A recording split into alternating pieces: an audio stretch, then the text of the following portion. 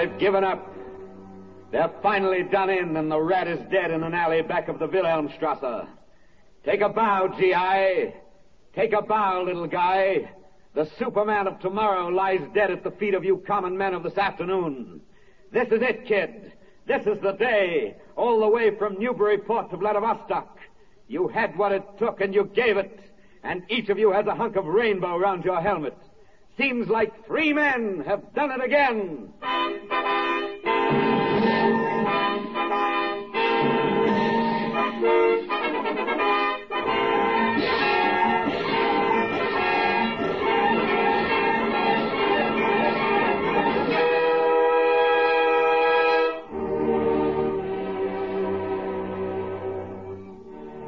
By popular request, the Columbia Broadcasting System presents a repeat performance of On a Note of Triumph, a special broadcast written, directed, and produced by Norman Corwin for the Day of Victory.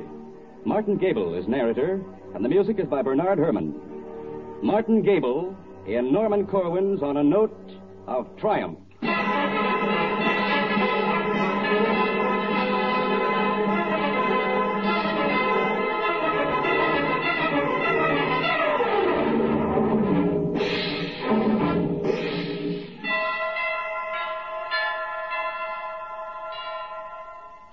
Victory a sweet dish, or isn't it? And how do you think those lights look in Europe after 5 years of blackout going on to 6? Rather pretty good. Pretty good, sister. The kids of Poland soon will know what an orange tastes like.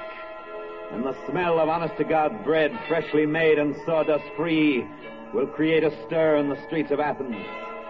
There's a hot time in the old town of Dnepropetrovsk tonight. And it is reasonable to assume the same goes for 1,000 other cities, including some Scandinavian. It can at last be said without jinxing the campaign. Somehow, the decadent democracies, the bungling Bolsheviks, the saps and softies, were tougher in the end than the brown-shirt bully boys.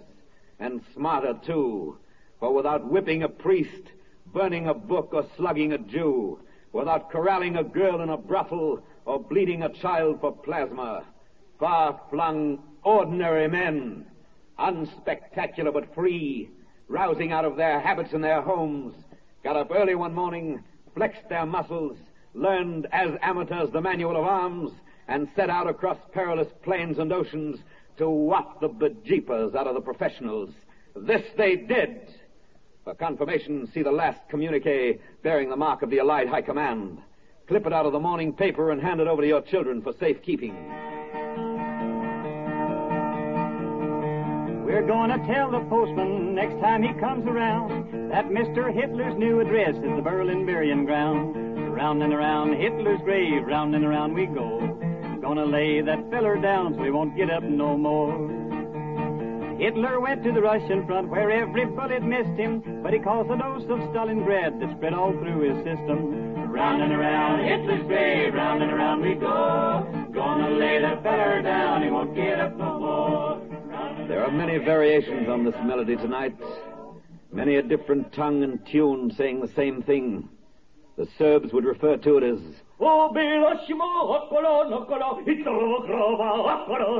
and the Danes.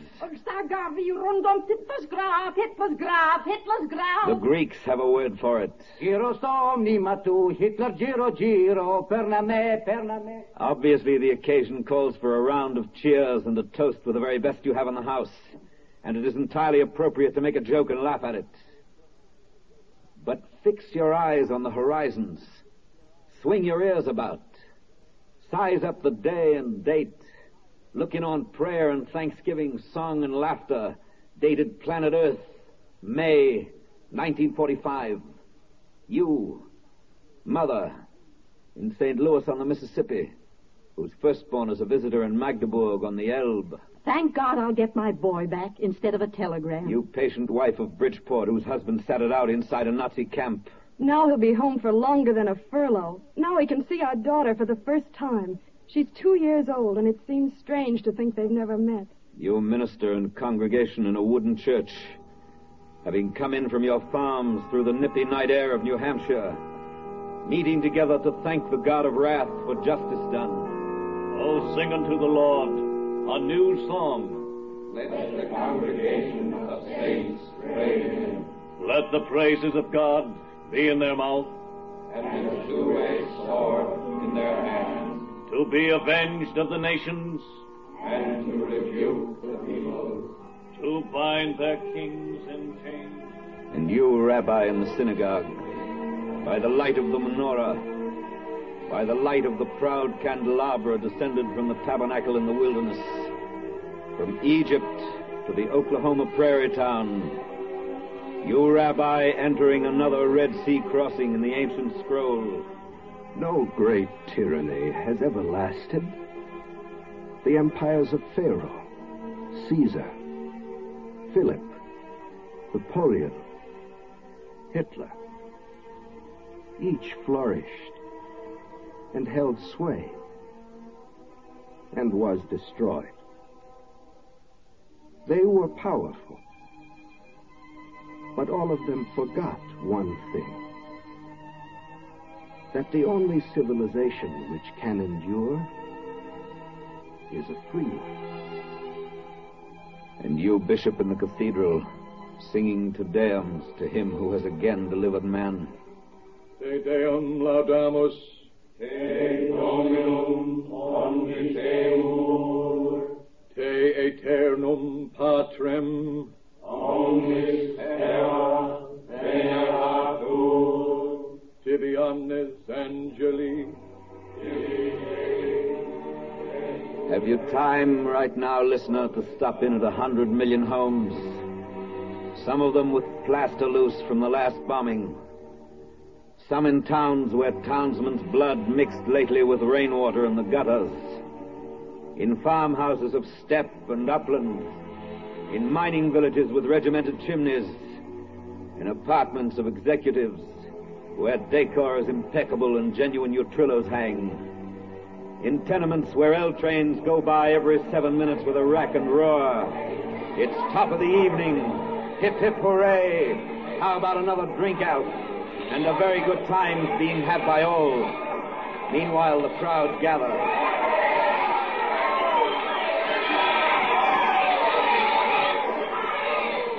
Crowds in Times Square, Piccadilly, Nevsky Prospect.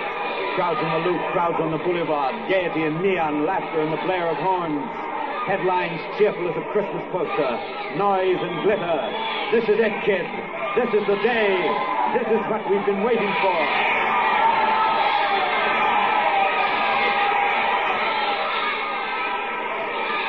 But through the din, the clamor, you hear a voice. In the hearing of your conscience, don't you get a whisper? Listen. Listen. Nothing yet. Just crowd. But listen close. Take your good ear out of low range. Whisk it high. Hoist it up to Cirro Stratus country. Up to where a B-29 has wing room. Flash across a dark Atlantic heaving under the sway of a victor's moon. Listen for intimations of wind and water in a rush of fog eastward of the Grand Banks.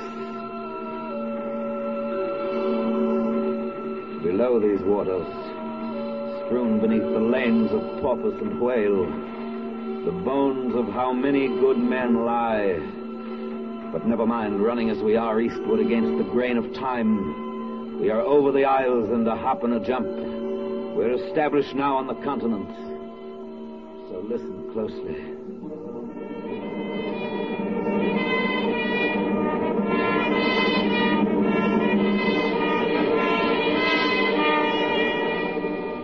In just a moment now.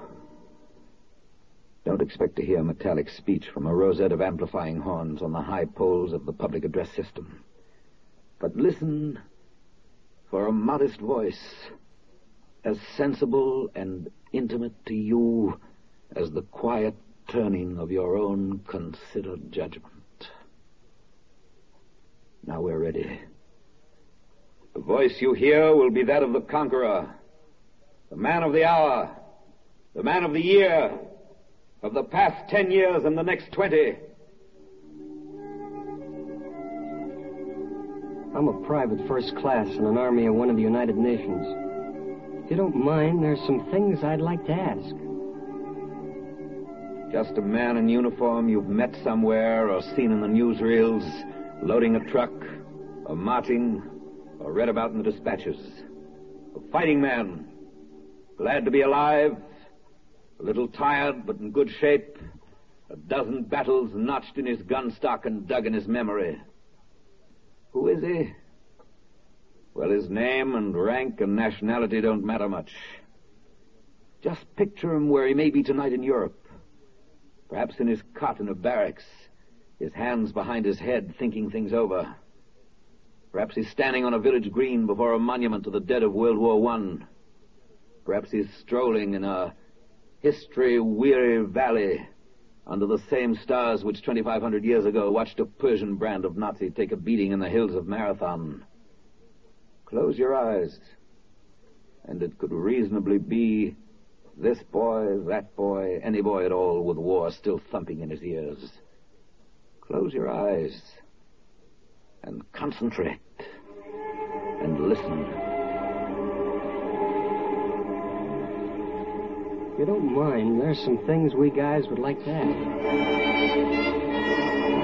First of all, who did we beat? How much did it cost to beat him? What have we learned? What do we know now that we didn't know before? What do we do now? Is it all going to happen again?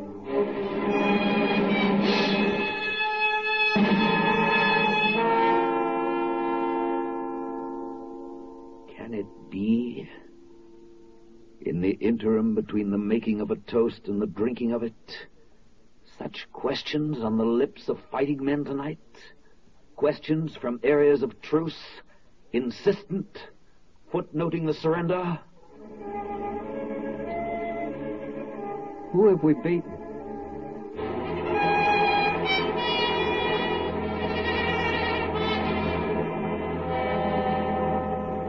Who have you beaten? Well, let's get hold of him and see. Lead him in and prop him up before our microphone. Now, look at this rubble of a man. Ragged, broken, blonde Nordic hair matted with pure Aryan blood, deaf from blast and blind from smoke, chin down, tail between his legs. Pity the poor beggar? I was ordered to do it. You hear? He was ordered to do it. I'm a soldier. I'm a little man. I merely obeyed orders. Whose orders? The party's. Who elected the party? I did. Who supported the party? I did. When you saw where the party was taking Germany, whose job was it to overthrow the party? Mine. And did you? No. I was a member of the party. He's meek. Now, he answers questions. He stands before you, gun reft, palms empty, steel whip confiscated, wounded, defenseless, thrown upon your tender mercies, the quality of which he trusts shall not be strained. Observe him. Note him well. Now, if you wait until we spin the mic about so that it picks up the winter of a not long bygone year. It was the year Broker's Tip won the Kentucky Derby, and 3.2% beer was proclaimed morally fit for Americans to drink. It was 1933. The mic, reversible, goes back to it.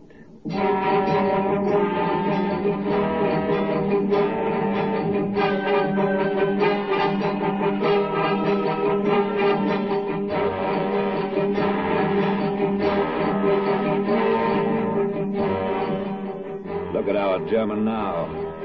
Fat and sassy, swastika on his armband, cobblestone in hand, ready to advance the cause. Another Jewish store window is broken, the stock will presently be looted, and the state is happy. Hey, nani, nani, achtung, and well-a-day. This has been a good week for the little man who obeys orders, and prosperity fills his jowls and biceps. For his Fuhrer was appointed Chancellor last Monday, and on Wednesday... Open the door! Open! Raids on the homes of leaders of the opposition parties, and on Thursday... This is what we think of your newspaper. You're forbidden by decree to publish any further editions as of today. Suppression of the opposition newspapers, and on Sunday... Attention! An official government decree. Henceforth it shall be deemed a crime against the state, punishable by law, to make any criticisms whatever of Reichschancellor Hitler. Heil Hitler!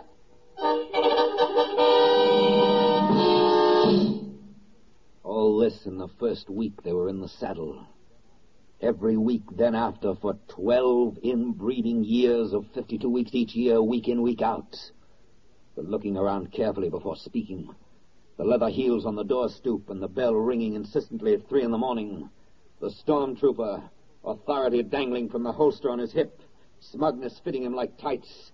The new decree even worse than the one published last week. The dream of escape. The pillowful of border where kind people wait just across, just beyond, on the other side, so near they see you and have pity for you. And then the awakening in the room in Dusseldorf. You're under arrest. Put your clothes on. Come with me. Violence beyond the fitful dreams of the straitjacketed maniac in the asylum. Gerhardt is bared by the roots. If his face comes off with it, all the better. Arrogance enough to dwarf an Alp. God has manifested himself not in Jesus Christ, but in Adolf Hitler. Last week pillage, this week murder, next week burn the books and don't forget the Bible. 4th week in April, trial of 1,000 priests and nuns. The men who were masterless but free now have a master but no freedom. However, they have discipline and a scapegoat, and one can go far on that.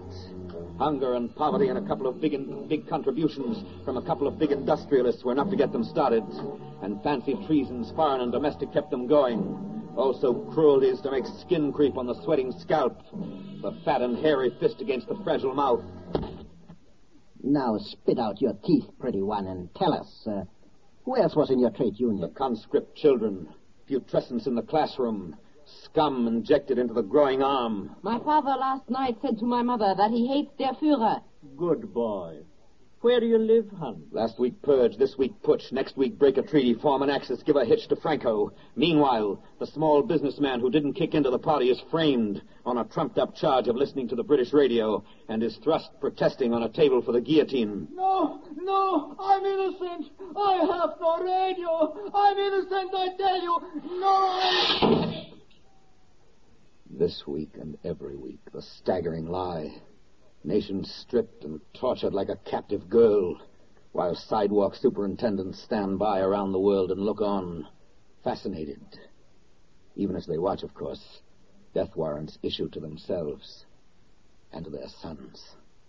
Extra, double feature, Austria and Anschluss, and the corpses of the suicides of gay Vienna are sanitarily disposed of. Darkness rising, pageants and parades, drapes and flags and searchlights in the goose step. Next week, umbrella dance at Munich. Salome bearing the head of John the Czech. And coming soon, too soon, lavish spectacle, millions in the cast, curtain going up, Poland devoured by lightning and locusts in 18 days.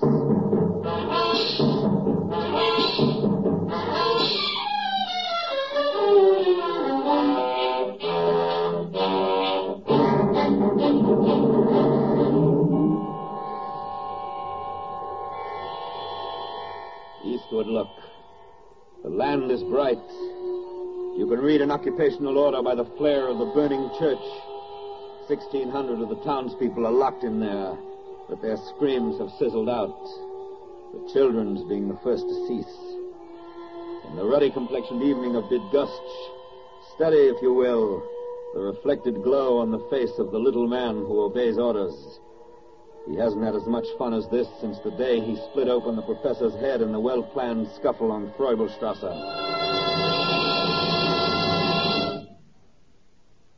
Now, if you will permit us to move the mic along, being careful not to trip either over the rubble of treaties or the ruins of Rotterdam. You'll have a word with the same little man who last month pasted Denmark and Norway in his scrapbook. Heil! Will you explain why Rotterdam was bombed and thousands of its people killed after the city had surrendered? Yeah, sure. Schrecklichkeit. What's that? Frightfulness, it means. Frightfulness? Yeah. That was our plan. You mean Schrecklichkeit is an official policy of the German High Command? Yeah. You seem to be feeling pretty chipper. Holland fell to us in 4 days. Denmark in 1. And France? We will be in Paris before the end of June.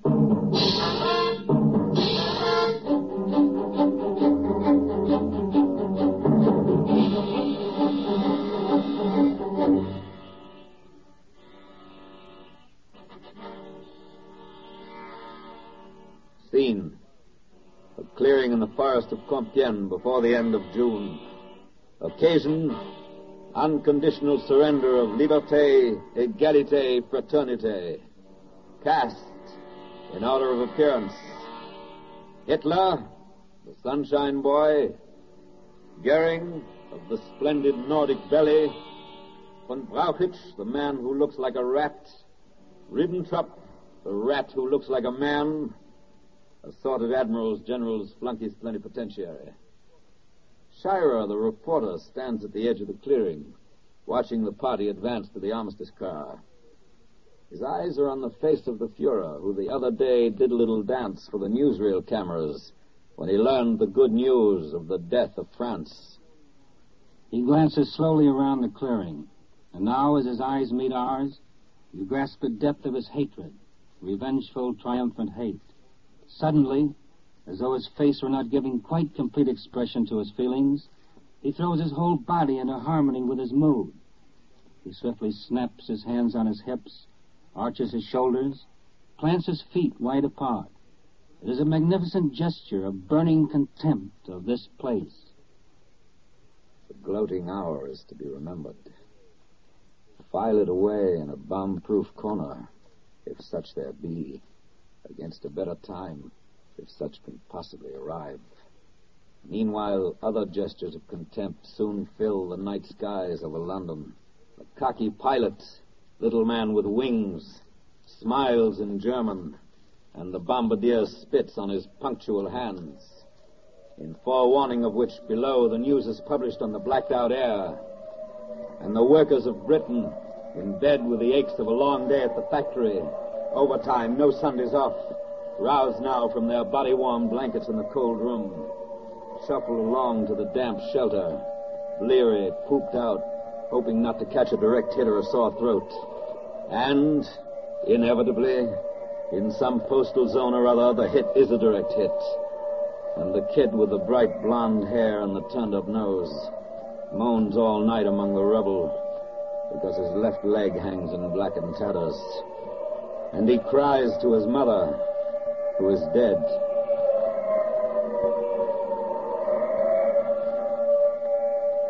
The siren is a musician of no value, knowing only one tune, which each time played is a disturbance of the peace.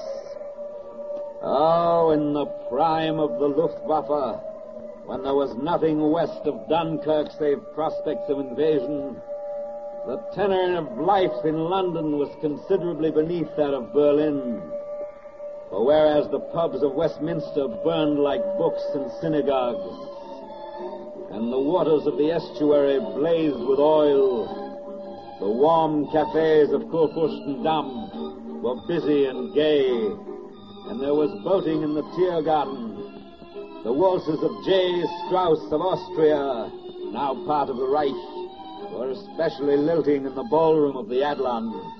The dances of A. Dvorak of Bohemia, lately absorbed by the Great of Germany, were gay as could be, and the contralto in the Rathskeller, abrim with charm, sang feelingly the leader of E. Grieg of Norway, Reich Protectorate.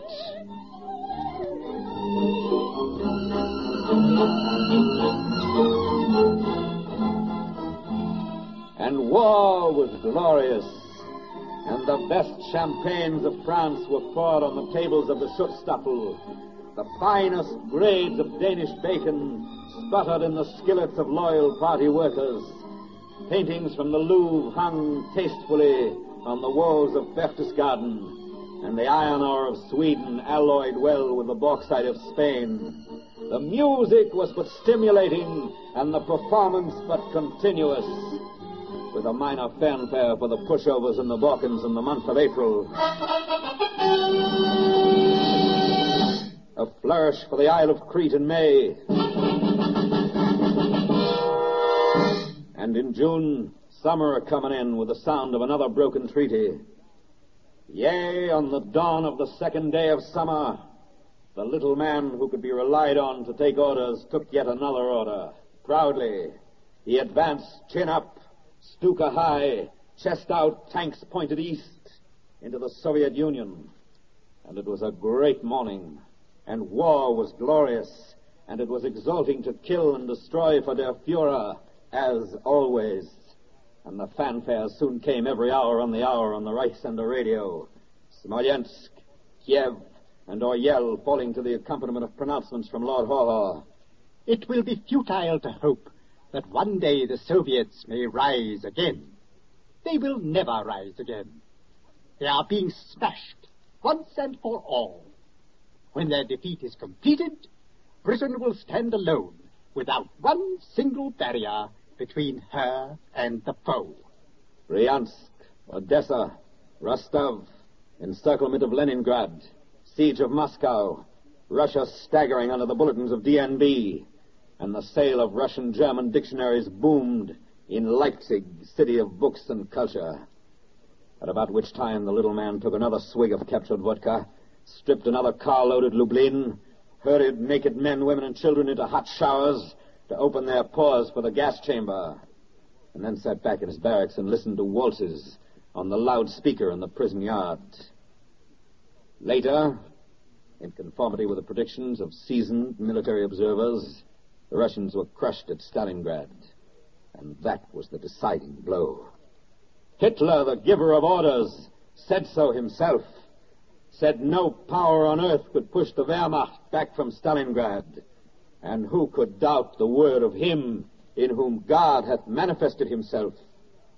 What Hitler hath put asunder, no man could join, and that was that. And the wave of the future swept all before it, and the century of the uncommon Aryan opened up ahead, and Germany was promises.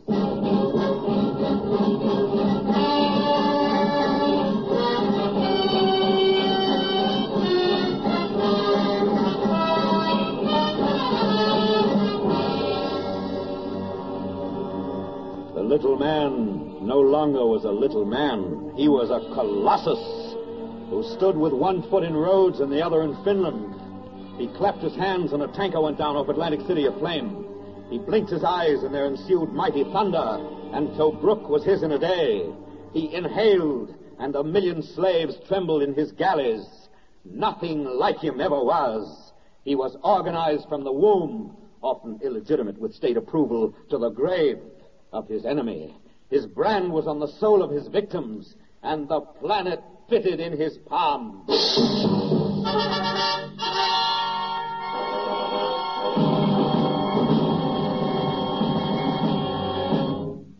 This is the man you have beaten.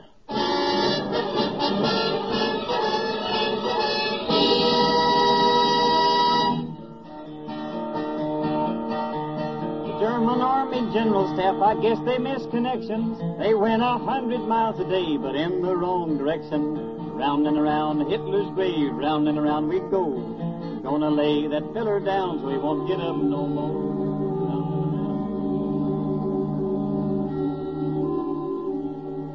We return you to the conqueror, to the boy with the questions on his mind, to the man of the hour, the man of the year, the man of the next 20 years.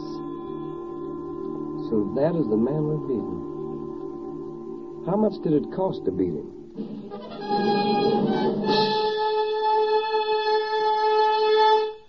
How much did it cost? Well, the gun, the half-track, and the fuselage come to a figure resembling mileages between two stars. Impressive, but not to be grasped by any single imagination. High octane is high, and K rations in the aggregate mount up, also mosquito netting and battleships. But these costs are calculable and have no nerve endings, and will eventually be taken care of by the federal taxes on antique cigarettes and excess profits. However, in the matter of the kid who used to deliver folded newspapers to your doorstep, flipping them sideways from his bicycle, and who died on a jeep in the Ruhr, there is no fixed price, and no amount of taxes can restore him to his mother.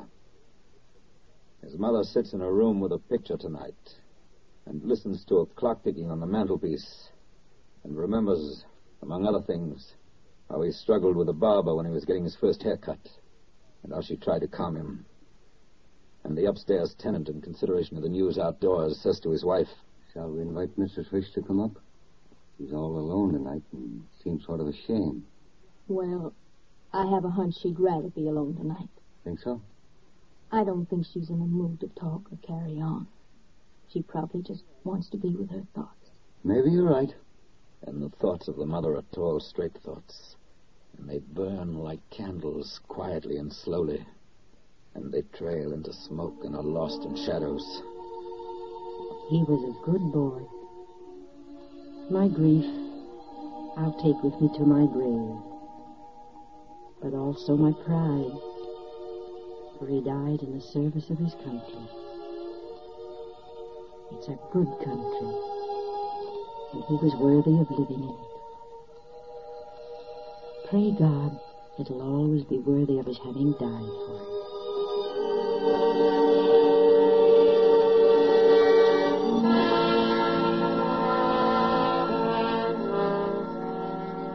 And most of the fallen young leave mothers and fathers alive and awake tonight. And if you wish to assess the cost of beating the fascists, you must multiply the closed files in the departments of war by the exchange value of sorrow, which is infinite and has no decimals. Not to be overlooked either in such reckonings tonight is the international character of the love of human beings, since this phenomenon never has been bounded on the East by Eastport. Elsewise, what is a notice like this doing in the busy pages of the London Times? To my dearly beloved boy, Donald H. Collins, fighter pilot RAF, on this your 21st birthday, reported killed in action, September 6, 1941. Sadly missed, Mother. Elsewise, why the young mother in Baranovici, Poland, writing to relatives in Orange, New Jersey? My dear Moishkele, and all my dear one. On the 25th, there was a massacre here. People were thrown like dogs into privies. Children were thrown alive down wells. We are still among those who have been able to survive. But for how long? We expect death every day. Moishkele, your family is no more. Not one of them was left alive. But I envy them. Must close this letter now. It is impossible to describe our torments. The one thing that you can do for us is to revenge yourselves on our murderers someday. Alas, even a little revenge. Shall the balance sheet be balanced? By whom? How? No combination of savants and learned cogs, holes punched in cards and electric motors. No brow containing Euclid could be else than baffled by the simplest problem of the cost of hunger in a baby's bones. Have you paid something of the cost? Well, you're not through paying, and the bill's not settled. For in this way and that for the rest of your days, the cost will appear. It will present itself in the form of deductions from the paycheck, in a surplus of widows and fatherless children, in the remembering eyes of the sweetheart, in the tubercular lung of the stunted girl, in the stammering speech of the shell-shocked boy, in babies never to be conceived on love beds never lain in. Shall the balance sheet be balanced? By whom? How?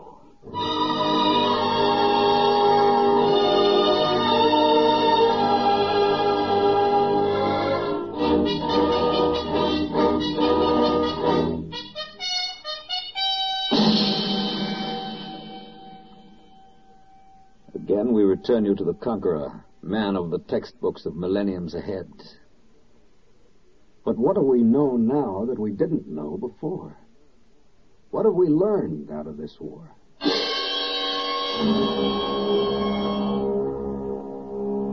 What have we learned? For one thing, evil is not always as insidious as advertised, but will upon occasion give fair warning, just as smoke announces the intention of flame to follow. Never has disaster had so many heralds as this war. Cassandra spoke from every lecture platform, and the notices were posted high and low. A cabinet minister resigned at Downing Street protesting. A president cried quarantine. Moscow sent food and guns to Barcelona. A housewife of Duluth boycotted German goods. An emperor of Ethiopia said in good French before the statesmen of Geneva, Je suis venu pour avertir l'Europe de la catastrophe qui l'attend. I came to give Europe warning of the doom that awaits it. Je suis venu pour défendre la cause de toutes les petites nations menacées d'agression. I came defending the cause of all small people who were threatened with aggression. Aujourd'hui, le problème a une portée beaucoup plus étendue que l'agression italienne en elle-même. C'est la sécurité collective. The problem today is much wider than merely a question of Italian aggression. It is collective security. La moralité internationale est en jeu. It is international morality which is at stake. Dieu et l'histoire se rappelleront de votre jugement. God and history will remember your judgment. Signs and portents. It was no furtive tapping on the windowsill at night, but clamorous pounding in the public square, blow after blow like a monstrous drop forge, beating into shape the time to come. And the time came, and the prophecies matured. The storm arrived, and was no surprise to the barometer, the Jew who had cautioned. The Nazis are not against the Jews alone. That's just a sham. If you let them carry on this way, there'll be the death of Christians, too. He saw Gentiles die as well, and sighed, and foraged for bullets in the cellars of the Warsaw Ghetto. Yea, and the time came, and it developed that Cassandra and the Jew were right, and that the Cliveden set was wrong. Fire and brimstone dropping from the sky were educational. There were tongues and torpedoes, sermons in bombs, books in the running battles. Whatever was learned the hard way, between blood transfusions and last rites.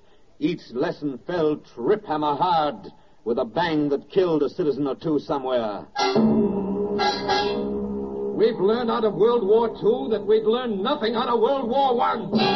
We've learned that nations don't know what they want will get what they don't want. We've learned that our east coast is the west bank of the Rhine, and the defenses of Portland begin in Shanghai. Soft answer doesn't turn away wrath. And if you offer your other cheek to a fascist, you'll get your head blown off. We've learned that a newspaper with a big circulation right at home can lie with a straight face 7 days a week and be as filthy and fascist as a handout in Berlin. We've learned that those most concerned with saving the world from communism usually turn up making it safe for fascists. We've learned that women can work and fight as well as look pretty and cook. We've learned the Germans came close to winning the first time, even closer the second time, and might damn well win if we give them a third time. We've learned the value of allies in a world where any war is sooner or later a world war. We've learned that some men will fight for power, but that most men will fight to be free. We've learned that freedom isn't something to be won and then forgotten. It must be renewed like soil after yielding good crops. Must be rewound like a faithful clock. Exercised like a healthy muscle. Free men who forget that lose their freedom.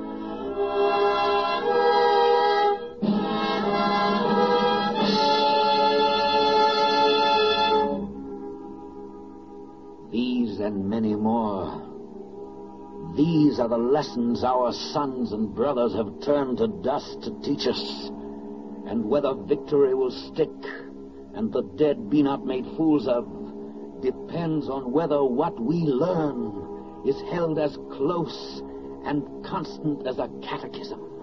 Come summer and prosperity, come winter and the wolf, come ebb tide and come flood.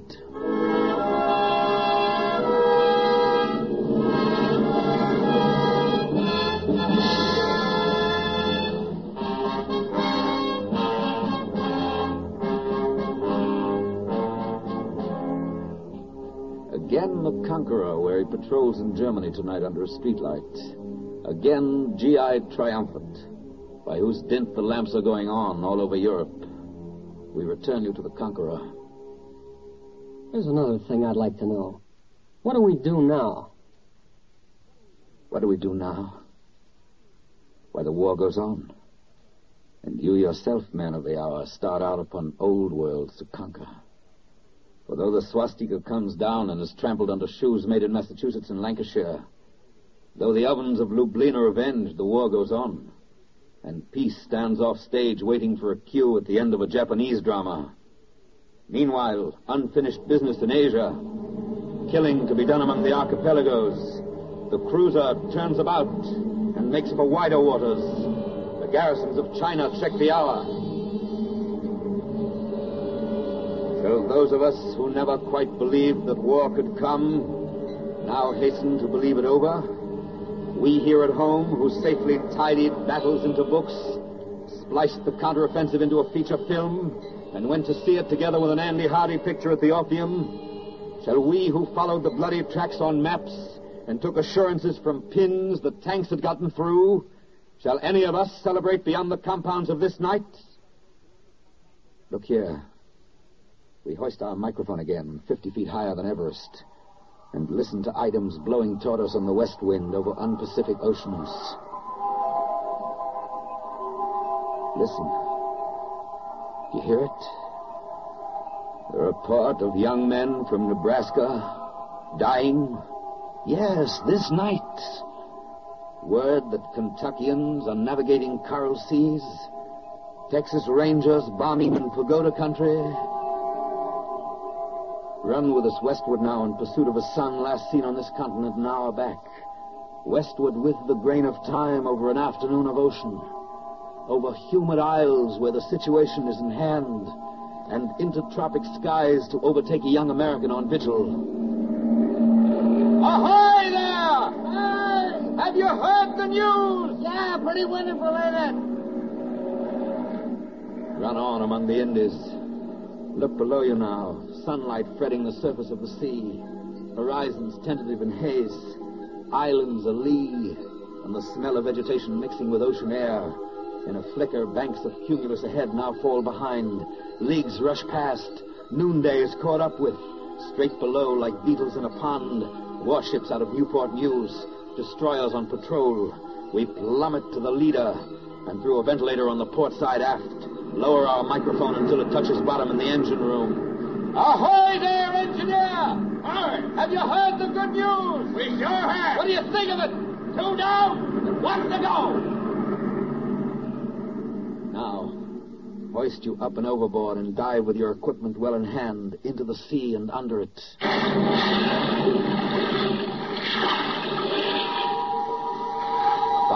fathoms down we go. Steady now. Look up. The roof of ocean lifts and settles slowly. Tufts of seaweed pinned against the ceiling.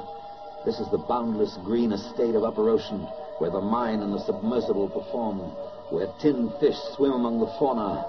Unreel the cable of this mic and light your headlamp, for we're diving deeper. Past schools of angler fish and sail fins, down to zones where greenness goes to blue and blue to black. Careful now. Look sharp. Push hard against the crushing water. Can you make it out? A shape, long and slender, lying on a hummock of the bottom. almost covered by a drift of mud. Alas, it's not an ancient hulk. It is a submarine made in Wisconsin. The Scorpion, perhaps. The Amberjack. The Argonaut. We beat upon her hull. Ahoy there! Have you heard the news? Listen! Can you hear us? Listen! It's all over with the Nazis! We've beaten them! Can you make that out? You who are these long months unreported, you who have been out of touch of any but the deep-sea angels of the Lord's Leviathan reserves, you who are resting, rest assured of this. Over your heads and above the sea, victory has risen like a sun and moves west as we tell these things to you. Your brothers going down to sea in ships sail toward the settling of a score. Here with you on this ocean bed lie fighting comrades, men of the Cisco and the Perch, the Yorktown, the Chicago, and the Liscombe Bay. Each shall be vindicated in good time.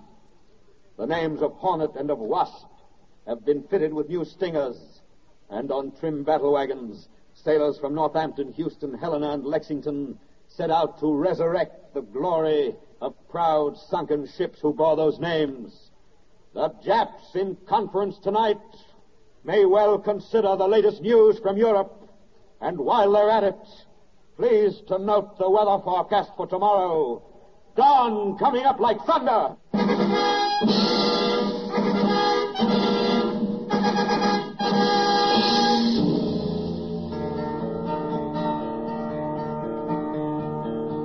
Let me tell you, Hirohito, now that Hitler's down, better buy a black kimono, 'cause you're on your last go-round. Round and around Hitler's grave, round and around we go. Gonna later.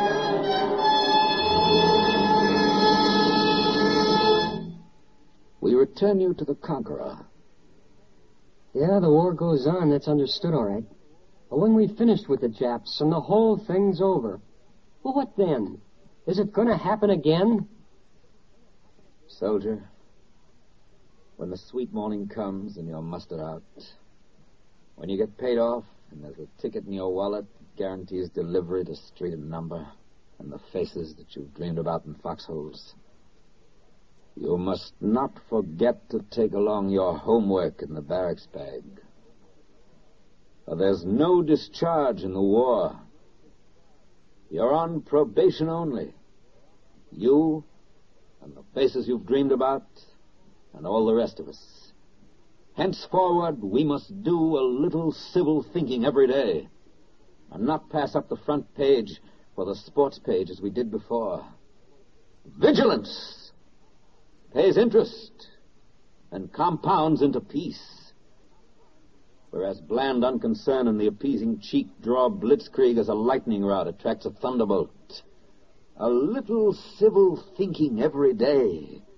That is the homework. Yes, shooting your mouth off against the bad appointment and the shoddy referendum, storming the redoubts of the local schickelgruber, voting in season, and demanding of your representative that he be representative.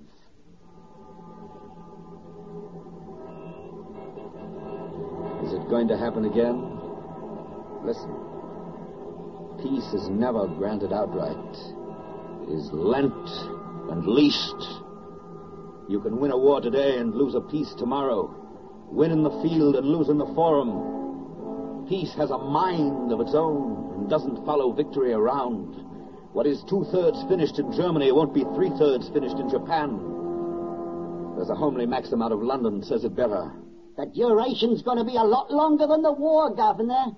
You can make war quickly, but you make peace slowly. It takes a second to break a peace, but a long time to put it together again. There are some records in Washington say it better. Congress took only 8 minutes to declare war on Germany, and in the same session, it took only 5 minutes to declare war on Japan. But between this war and the last one, the world took 25 years trying to declare peace, and then couldn't do it. Listen. To win is great.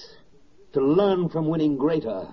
But to put the lessons learnt from winning hard to work, that is the neatest trick of all. Shall we live alone this time and like it? We tried that before, and it didn't work. Shall we sit with the rest of the world in common council or stand apart in splendid isolation? We stood apart last time, and it didn't work. Shall we merely assume it will happen again in the course of human nature and make up our minds not to make up our minds about anything really important? We tried the ostrich routine last time, and it didn't work. Soldier, don't you feel in your bones that we can keep it from happening again? That we're smarter now we've learned some lessons, and stronger now we've made some friends? For has it not been shown what free, united peoples can accomplish? Wonder staggering the naked mind. We came from behind, and we came up fast. We got together and spotted them, aces and spades, and beat them at their own game. Showed them how to pull off what Napoleon and Hitler never even dared to try. Invasion across the channel. Showed them how to flank a flank and blitz a blitz. Showed them that when you get together and conquer, it works out better than divide and conquer. Showed them how to wage a war. And work and plan and sing songs all at once.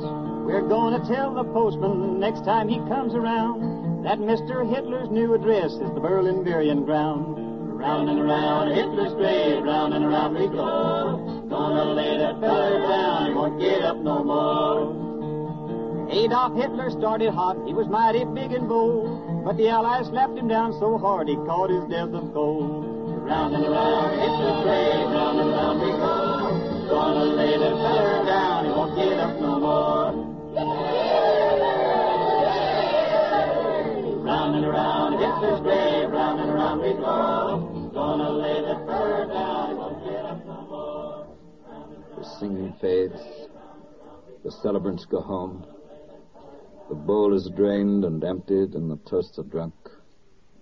The guns are still, the tanks garaged. The plane rests in the hangar. Only the night remains, and the armed camps. The boy with questions on his mind turns on his cot in the barracks, stares at the ceiling, says to himself, I hope to God it's not going to happen again. I hope they planned better this time. Outside, the dew of morning glistens like a hope, and light of day is just beyond the local curve of earth. The plan gets ready for tomorrow. Tomorrow is ready for the plan.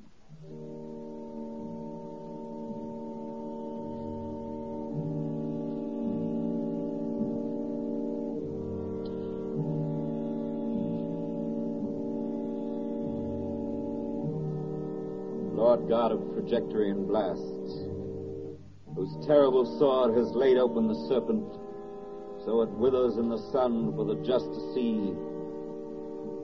Sheathe now the swift avenging blade with the names of nations writ on it, and assist in the preparation of the plowshare.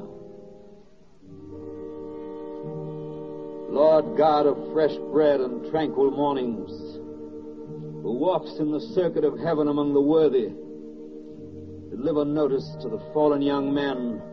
The tokens of orange juice and a whole egg appear now before the hungry children. That night again falls cooling on the earth, as quietly as when it leaves your hand. That freedom hath withstood the tyrant like a mortar in a hostile sea. And that the soul of man is surely a Sevastopol which goes down hard and leaps from ruins quickly. Lord God of the topcoat and the living wage, who has furred the fox against the time of winter and stored provender of bees in summer's brightest places, do bring sweet influences to bear upon the assembly line. Accept the smoke of the mill town among the accredited clouds of the sky. Fend from the wind with a house and a hedge him whom you made in your image, and permit him to pick of the tree and the flock, that he may eat today without fear of tomorrow, and clothe himself with dignity in December.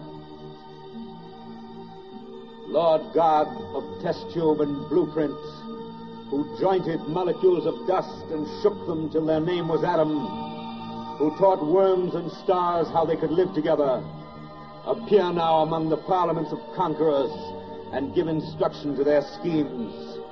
Measure out new liberties, so none shall suffer for his father's color or the credo of his choice.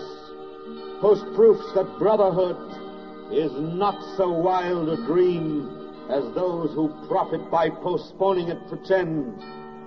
Sit at the treaty table and convoy the hopes of little peoples through expected straits, and press into the final seal a sign that peace will come for longer than posterities can see ahead, that man unto his fellow man shall be a friend forever.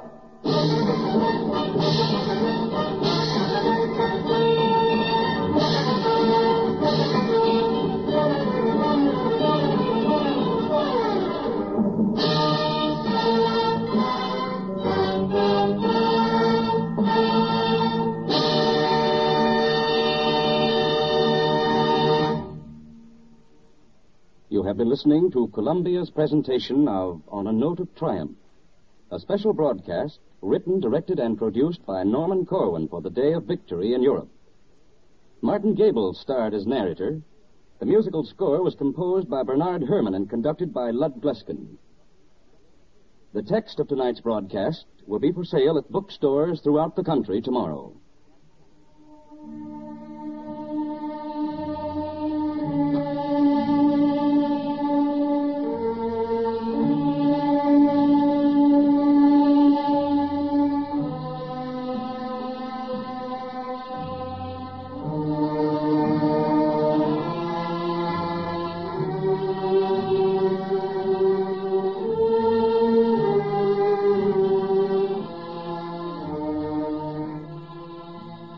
This is CBS, the Columbia Broadcasting System.